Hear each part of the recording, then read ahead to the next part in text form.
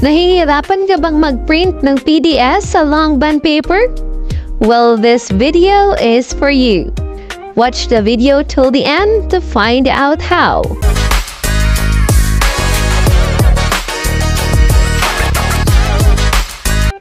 So, nandito na tayo sa ating PDS or Personal Data Sheet at tuturuan ko kayo kung paano i-print ito using long bond paper. So, let's get started. So, una natin gagawin is you will gonna highlight this one from the bottom to the top. So, to highlight, just long press the left side of the mouse while scrolling pataas. Ganito. So, i-highlight natin yung part na isasama natin sa pagprint. Okay, so na-highlight na natin. After ma-highlight, punta tayo sa page layout and choose margin. Custom margins. And dito, isi-set natin top. Isi-set natin sa 0.3 left, 0.3 pati rin sa right and sa bottom.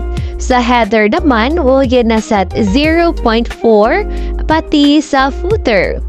Pagkatapos ma-set up, click OK. And punta tayo sa file, sa gilid, press natin yung print. Dito naman sa print, ganito yung makikita mo. Dapat naka-legal size yung bond paper.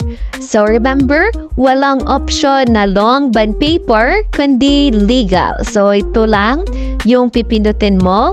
Tapos dito sa settings, may print selection. Kung hindi pa yan nakaganyan, just press this and choose print selection para yung mapiprint lang yung hinighlight natin kanina. So choose print selection and choose print, then you're good to go.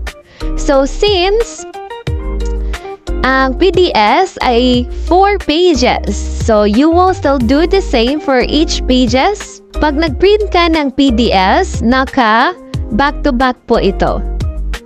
So, front is C1, at the back of the C1 is C2, and C3 naman sa front and back ng C3 ay C4. So, ito po ang C4. So, you will still do the same each part. Like for example, this one again sa C4, you will go to page layout, choose margin, customs, then 3 for top, left 0.3 again sa right, and 0.3 sa bottom, 0.4 sa header, 0.4 sa footer. Then press OK if you done setting up.